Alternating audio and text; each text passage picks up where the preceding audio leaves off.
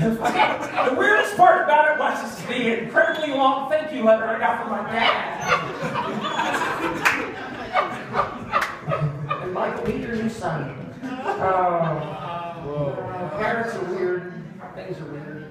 I don't know. Like I said, dating's awful. I make a lot of bad dating decisions. Like, I'm just attracted to the wrong kind of girl. When it comes to girls, I try to find them who make like worse decisions than me. Like, the last girl I dated, she had we had nicknames for each other. She used to call me Teddy Bear. Yeah, I'm a little overweight. That's cool. I used to call her dog shit. Everybody's like, why would you call her that? I was like, because you'd only pick that bitch up if you had a bag. Just like dog shit. No, it's funny. So dating, I wish I wasn't dating. I just wish I had somebody to go home to every night. I started dating this girl, super cute. We've been dating like 2 weeks. It's so early on. She's ready for the cock. And if anybody here can help me find one to give to her, that would be awesome. It's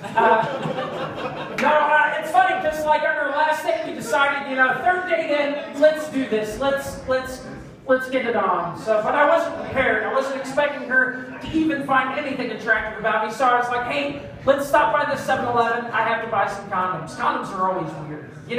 Every guy here remembers that first time when they're 13 buying condoms, fucking their best friend's mom. And it's just like super awkward. And I could tell that the guy behind the counter at 7-Eleven was like, this is kind of awkward. He's like, so I hand him the condoms, just that and an energy drink, like I fucking need that. And then he's like, hey guy, you need a bag with this? And I was like, nah man, she's super cute. Shit. Yeah, no, the worst part about that dude is how we start to leave and then she goes, hey, can I get one of those? Oh my God. I don't know, I talk about energy drinks, but I'm at that age, I'm getting older, I can't do things like I used to. Like, I don't have the energy, I wish I did. I love those 5-hour energy drinks. 5 hours of energy, just one shot, fucking awesome. Sounds amazing. I think with 5 hours of energy, that means I can now cuddle for 4 hours and 55 minutes. Just a long time. Shit. I don't know. Like I said, getting older sucks. I can tell when I was getting older, You can just look around you. You can see all these things that like your youth just loved, just wanted to have, and represented you as a person. And you have to take them down. A while back, I remember when I was young, I used to have a Scarface poster. I could tell I was getting older because I took down my Scarface poster and I put it up in a frame. Like that's kind of old I am. I don't know.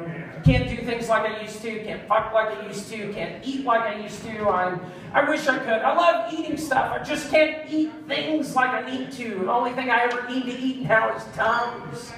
It's awful. I love spicy foods. I love buffalo wings. My favorite meal. It's awesome. Love it. It's so good. But now whenever I go out to eat buffalo wings, I have to really think about how is this going to affect me tomorrow? Or be able to do taxes or stupid shit like that. That adults think of. What about my 401k? So whenever the waitress comes, at Buffalo Wild Wings, love that place.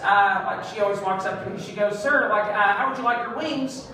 And I go, "I'd like them hot, but not too hot."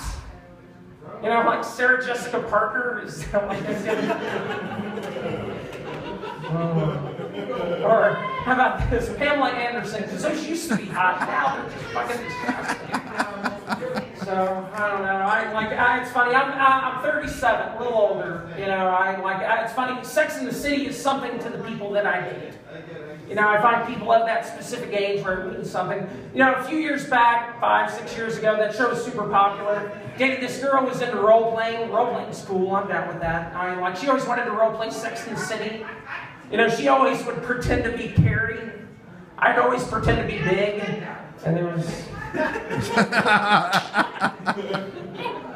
I don't know. TV's cool. I love TV. Anybody here watch TV? Make some noise. 4 fucking people who have Netflix who call it TV. That's awesome. They're like my grandparents. No, TV's cool. Like, I've always been a big fan. Like, when recently I've gotten into a new show, or like not even a new show, but it's like it's been around for a while. But anybody here watch 2.5 Men? No, yeah, no. I love it. Not the CBS shitcom. No, not that one. No, 2.5 Men. It's on the Discovery Channel. It's about 5 midgets living in an apartment. Yeah, no, that last episode was fucked up because they went out to a bar similar to this one, and then they got in a fight with some people, and the other guys pulled out knives, and all those midgets pulled out their small arms. Yeah, no, midgets are funny. I like midgets. I don't know. It's an easy topic to tell jokes about. It is. I've done a lot of research. Like, does anybody know the scientific term for a midget? Like a group of midgets? Flock. No, it's called a hilarious.